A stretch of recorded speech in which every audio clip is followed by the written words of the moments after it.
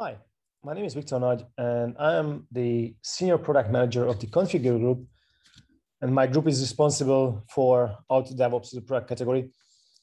And this Ask Me Anything, this is kind of a half reverse, half direct Ask Me Anything, because I'm super interested in your insights. So feel free to ask me any questions. I will do my best to answer them.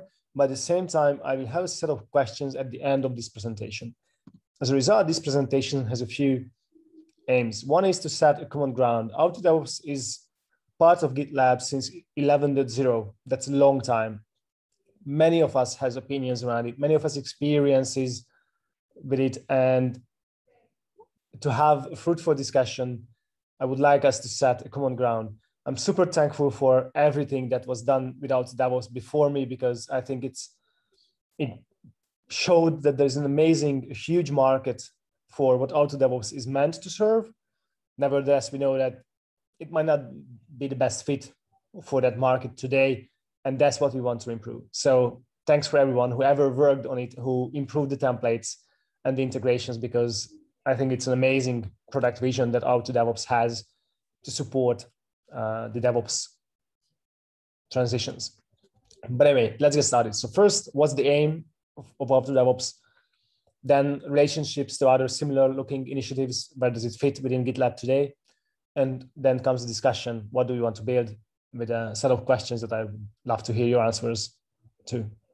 So the aim, there are various levels how we can define it. Let's start with the business goal, because that might be something that everybody is familiar with.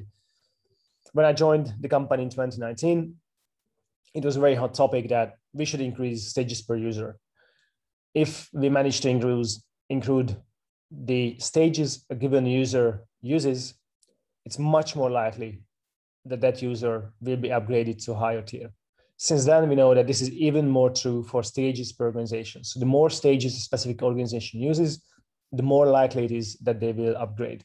This is the business perspective of Auto DevOps, and this is very, very important, because that's one of the driving motivations behind it. Nevertheless, Auto DevOps is a product. As such, it has to serve a user's need. And I would like us to focus on the user need throughout the Ask Me Anything. I wrote up here a job statement for Auto DevOps. This is its current job statement. And actually, I expect it to stay as is. So we can start with this. Once I have a stable development and operations organization, I want to follow DevOps best practices in order to shorten the feedback loop and enable continuous learning. If you are familiar with what DevOps is about shortening the feedback loop and about continuous learning. And that's what Auto DevOps should enable. DevOps is a culture change. Auto DevOps is a technical solution to support that culture change. Make it simpler, make it less costly, and easier to digest for the company. As many of us are not familiar to speak in terms of job statements, I try to form the same job statement in terms of a user story, which sounds as the following. As a platform engineer CTO, I want all the engineers in the company to follow DevOps best practices without the burden of learning any tooling, in order to shorten feedback loops from production and enable learning. Here, by enable learning, I mean enable learning from production. So it's not the learning of the tool, but learning in the product area. And I'm going to unpack this job and the user story. This is the link on the slide. First of all, the persona in the user story is platform engineer / CTO. CTO is not really persona, but never mind. I'm not speaking about the DevOps persona here, because in reality, it's not a persona, it's a role. We have software engineers as a persona, and we have application operators as a persona. I prefer to speak about this because it's much clearer distinction whom we speak about. And the idea here is that the platform engineer sets up, and the platform engineer could be GitLab actually, sets up the software team for success in terms of DevOps. And the CTO comes to this in the sense that they are the sponsor of this whole DevOps transition usually. So the CTO is only relevant because he sponsored this transition, he pays the platform engineer to do this job, and it should be easy for the platform engineer to do this setup. DevOps best practices, including a bit of GitLab flavor. DevOps is not a solution, it's a culture. That's very important. We have to understand that and we have to stick with that. And GitLab, what we can do, we can support that cultural change. We can enable that cultural change. We can decrease the cost of that change. We can make it easier to adopt the best practices that come with that cultural change. A few things that are related to DevOps here is that there's an increased team ownership. The team owns the processes from code to production. And it even owns the production deployments usually.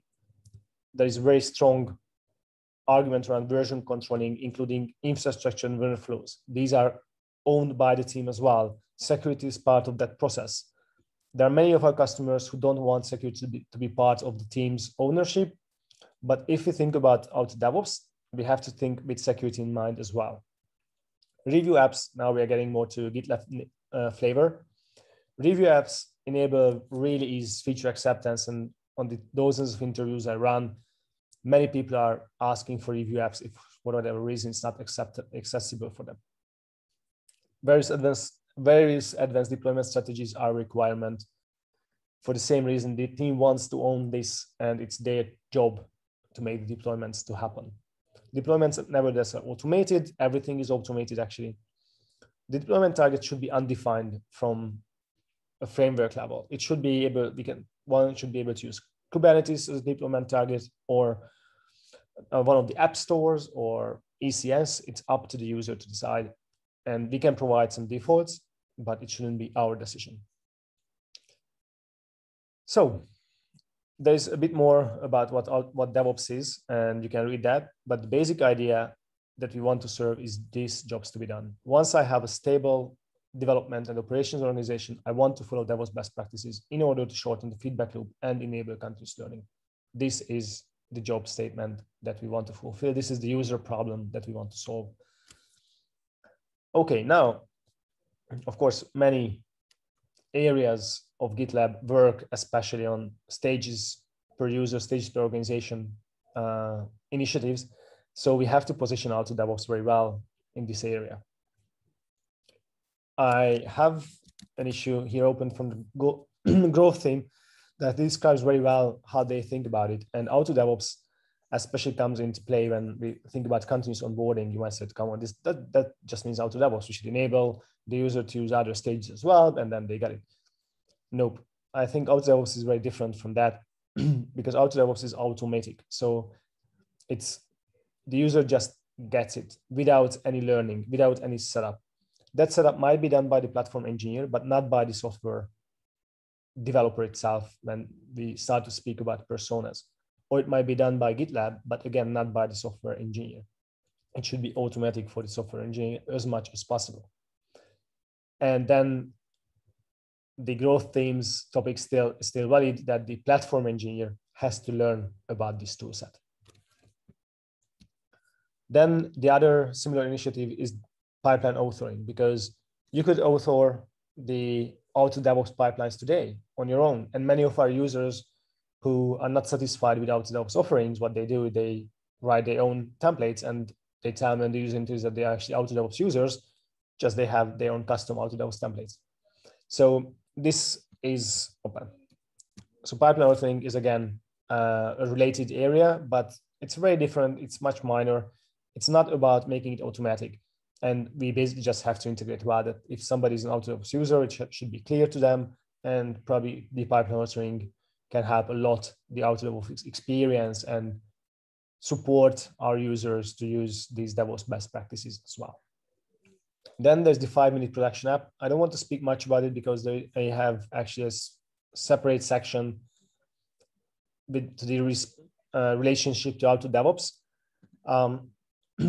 I think these are very, very similar topics, except that we don't look from a solutions point of view, but we approach it from a problem point of view, because that's what product managers do. We look at the user problem, we understand the user problem, and we give a solution for that. And that can give a long-lasting, successful product.